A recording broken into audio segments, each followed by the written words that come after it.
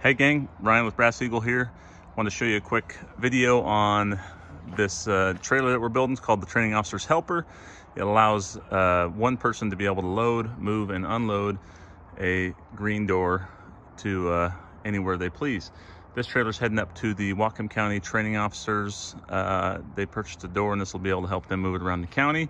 This is the second one we built and felt like we got a good enough scald on it now to be able to share it. And it works out pretty well. So it allows one person to move one of those puppies. This one's heading down to Cowlitz County, that door is, later on today. And for those that don't have one of those laying around and need to be able to move in between stations, this should help you out. So let's walk through it. All right, so hopefully you can see this all right, but this trailer is basically built like a horseshoe, and it's got an overhead hand winch on it for picking the prop up.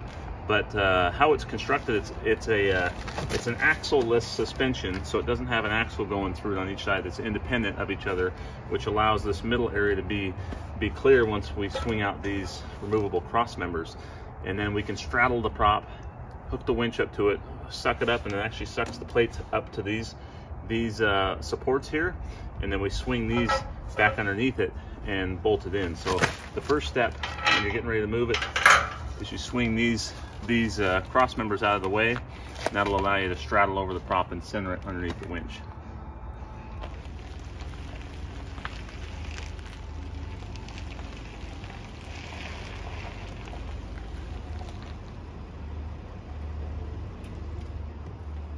All right, we got the trailer backed up.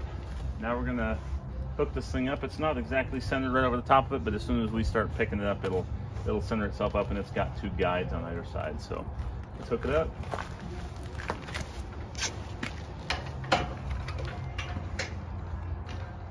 And as you can see here, it's just hooked up with a screw link. Goes up into a couple pulleys and then down to the hand winch.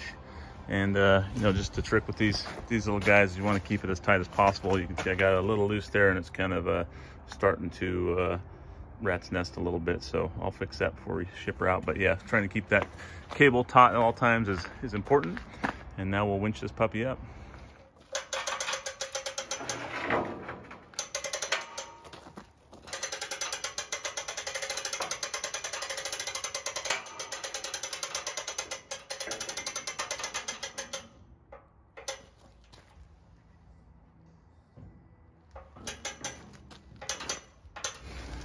All right, we got the prop up, sucked up tight against those supports. Now we swing in these cross members underneath, and they fit nice and tight. And then we bolt them in.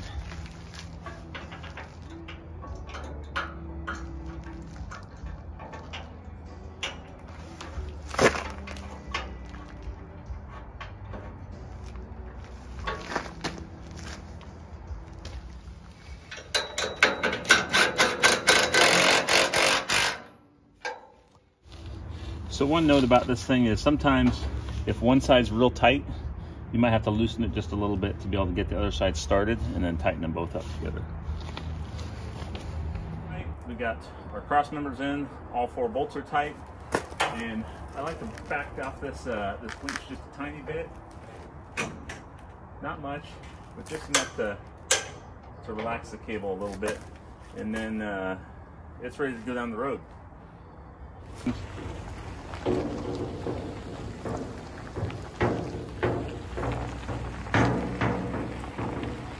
All right, so hopefully this trailer makes it a lot safer to move these things around rather than tearing down the prop each time. But there are some things you need to know and be mindful of when you're towing it with this. Just like towing anything, man, the load has got to be secure. Make sure all of your connections are tight and the cable's tight before you take it down the road. The trailer's about 2,500 pounds, plus or minus.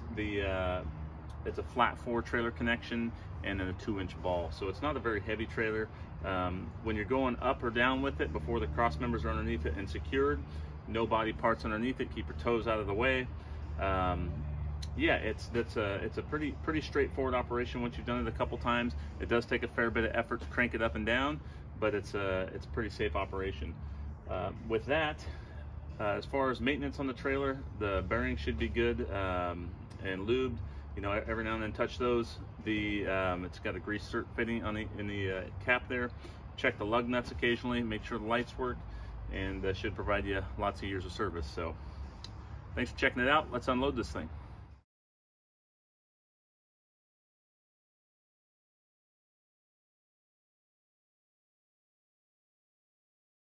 All right, that's it. That's the training, the trailer, the training officer's helper. So only tools you really need: 3/4 inch wrench, 3/4 inch socket, or a scrunch, chainsaw scrunch works, and you know, just normal stuff. Keep the drum tight on the cable as you're going up and down with it.